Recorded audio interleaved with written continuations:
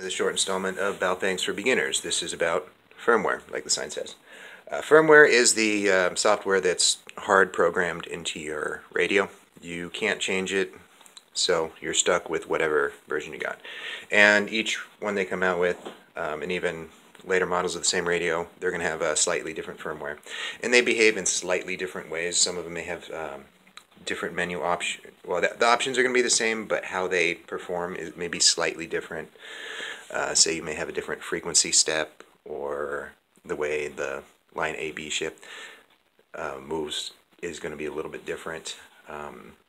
Some of them have bugs that have been noticed, and people post, a certain UV5R model with this certain firmware has, say, the beep bug, which means if you turn the beep off, you can't hear, so you have to use a speaker mic, and there's ways to circumvent whatever problems you have rather than throwing the radio away.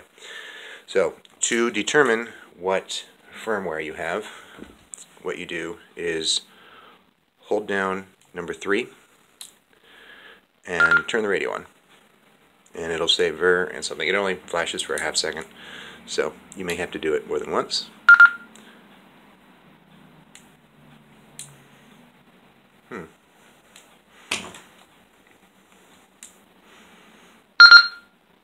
And there we go. And once you got the firmware number, you can just Google it, and there will be a bunch of other people that have reported what quirks it may have and how to circumvent them or remediate them in some other way. So that's it. Good day.